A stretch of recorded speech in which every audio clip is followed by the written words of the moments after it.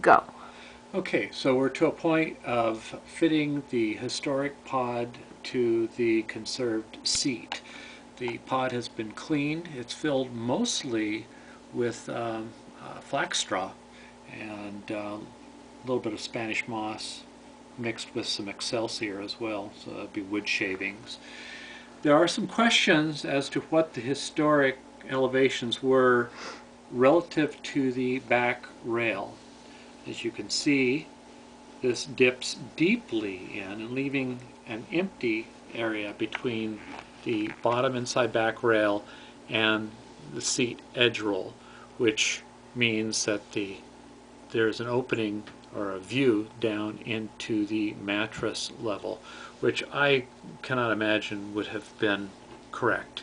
I believe that this edge roll would have masked this opening and that it actually packed up. Now I'm going to lift this edge roll just a bit to where you can have a view of the back side of the edge roll and the interior of the pod. You can see all of the flax straw that is relatively thin compared to the cavity that we're seeing on the back side of this spring up in the rail. So I am going to lift the elevation to accommodate the closure of this opening between the inside back and the seat. I think the best way to achieve that is to fill it with Algerian or shredded palm fronds rather than going to coir or something that's more springy, or hair that's springy, because it will just compact too much.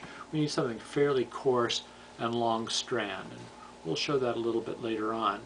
Now, if you can move the camera a little bit forward, we'll be Do you able to notice that our shop cat, my Jai followed me in here. I left the door open. Yeah. You want me to drop? Yeah. Okay. The elevation is very close as far as how the springs were tied, the elevation of the springs relative to the edge roll and pod.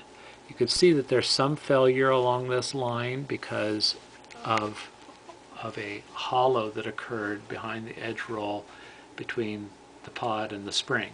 If I lift it, you'll see the hollowed area. This is the old burlap. I've left it in. It will eventually come out, but for now I'm tucking it in. And likewise, I'll be filling this cavity with Algerian.